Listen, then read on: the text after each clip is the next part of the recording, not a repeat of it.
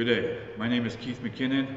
I'm a Masonic collector with over 30 years experience. I'm also a member of the Grand Lodge of Massachusetts Library and Museum Committee. Whenever I walk into a Masonic building and or see a Masonic collection, I look for the unusual items. And unusual does not always mean that it's a rare or hard to find piece. But unusual is to the eye of the beholder, meaning that what I consider unusual, you may not. But what I brought here today is a couple of pieces. One of them is what I consider unusual. This piece here is not. This is what we call a Masonic jewel holder or case. I have heard it called many names, including a garage. This is the earlier version of what we use today. This is about the 1900s. It is a Masonic metal holder. It is made by a heavy cardboard or card paper skeleton with a leather overlay. It has two flaps with a snap, two inner flaps that keeps the metal or jewel stabilized with a cushion, usually made of a velvet material, to secure and also protect the jewel or metal. In today's Masonic society, you will see these. Again, it's a heavy card stock material with a leather-like material over it, two snaps, two outer lids with two inner flaps, and also a cushion on the inside. And most of the time, you will find the manufacturer and or jeweler's name stamped on the inside. This is its predecessor, or basically it's the forefather of these two holders. Now, these came in a rectangular form, but they have come in all different shapes. This one here has a raised lid, others with a flat lid, some actually with raised and a dome top.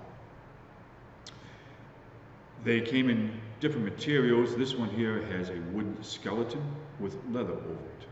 Others had some sort of a composite or a paper skeleton, and then it was lacquered many times over to give it a hard shell. It has a clasp or locking mechanism that keeps it secure. This one here opens to the side. Others that I have seen have opened from the top. On the inside is usually a cotton material that is used to cushion the metal of the jewel. Its lining is usually satin, silk, or cloth material. Most cases it's silk. 95% of the time you will always find the manufacturer or jeweler's name on the inside stamped. Now this particular case dates from 1865 to 1875. How we know this is because of the jeweler's name. Charles Kennard was born in Portsmouth, New Hampshire in 1835, came to Boston, got into the jewelry business, formed a partnership with Bigelow and got into the jeweler business in 1860. And in 1865, it seems that he went on his own, became Charles Kennard and Company, which was located at 122 Tremont Street in Boston, just down the street from our current Grand Lodge building. In 1875, it seems that he partnered up with a Jenks and became a Kennard and Jenks Company. And then in the 1880s, it was bought outright. Now, what I consider unusual is, unfortunately, Chuck is not here today, but in his Masonic collection, he has Napoleon-era prisoner of war medals, which I consider very unusual. In Brian's building in Attleboro, there's an unusual piece in his museum that is not even Masonic. And that, to me, is the fire extinguisher device that they found in the upper floors of their lodge room. In Newtonville, it is the stuffed lion's paw that is in a glass case that I always look at when I'm in Newtonville. And from John's collection that was earlier from Aleppo, it's going to be the mechanical camel. So in every building or collection, there's always that unusual piece. And why I consider this unusual is because we don't use this style anymore. These were used from the 1850s to about the 1920s. When these cases became more cheaper, lightweight, and smaller to fit into your pocket to be used, this type of case was discarded. Now the name of this case is also unusual, and why I love these things.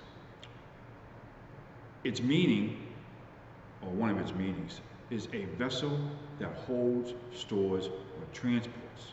So I present to you, because of its shape, how it opens, and what is called a Masonic jewel casket.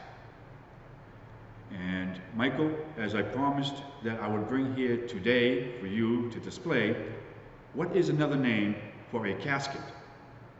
Coffin. Correct, coffin. So I also present to you the nickname that is associated with this piece, a Masonic jewel coffin.